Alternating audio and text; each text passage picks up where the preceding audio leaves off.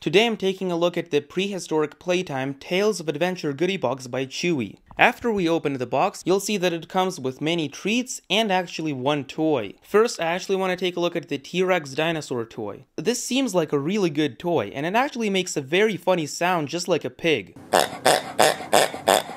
But here's the thing. After many attempts, I just could not get my dog to play with it, unfortunately. I mean, my dog would smell it, but then do nothing with it. She wouldn't chew it, she wouldn't squeak it, she wouldn't do anything with it.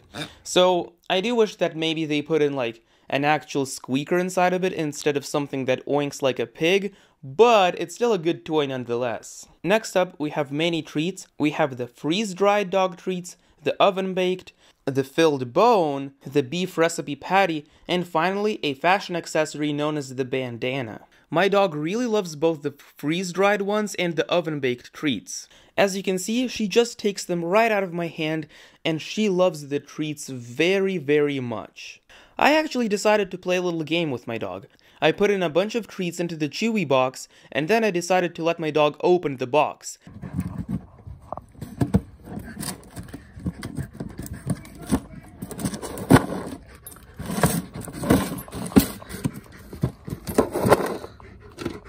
After quite some time of attempting to open the box, she actually managed to open the box and get the treats inside. She was a very happy dog. So what are the pros and the cons of this box? Well, for one, you get a plethora of treats, and you can even use them to play games with your dog just like how I showed you. The box is really good and provides fun for your dog. However, I really don't like that my dog just didn't want to play with the dinosaur toy. I mean, she loved playing with the plushie egg toy, she loves playing with the plushie toys, but for some reason, she just chose not to play with the dinosaur, and that's a con from me. I also wish that maybe they included one or two more toys.